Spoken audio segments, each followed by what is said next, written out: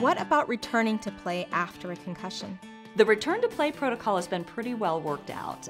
There's an international consensus conference on concussion, and there is a graduated return to play protocol. So the first is sort of start with rest, so symptom limited rest. Then we start with some very light aerobic activity, going for walks and things like that. See how do we do with the getting the heart rate up. If an athlete can do that without any worsening of symptoms or development of symptoms, then they can start to kind of gradually increase the intensity of that exercise and aerobic activity. We want the child to start back into their typical routine as quickly as possible. Research finds that the longer you keep a child isolated, the more challenging it can be to get them back into the activities they love to do. Athletes exercise.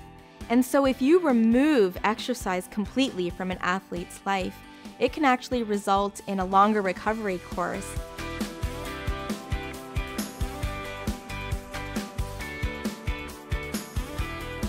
Then we can begin to integrate in some resistance training. And then before they get returned to any contact activity, we want them doing full intense exercise to exhaustion, to where they stop exercising because they're exhausted from exercising a lot, not because of symptoms. We like to see our athletes within 72 hours so that we can, number one, treat their symptoms, number two, provide recommendations for returning to school, and number three, provide recommendations for physical activity. Promptly getting in to see a medical professional is good, sooner rather than later. Here at Mayo Clinic, we have a return to play clinic, so we can get them put on that right path to recovery right away.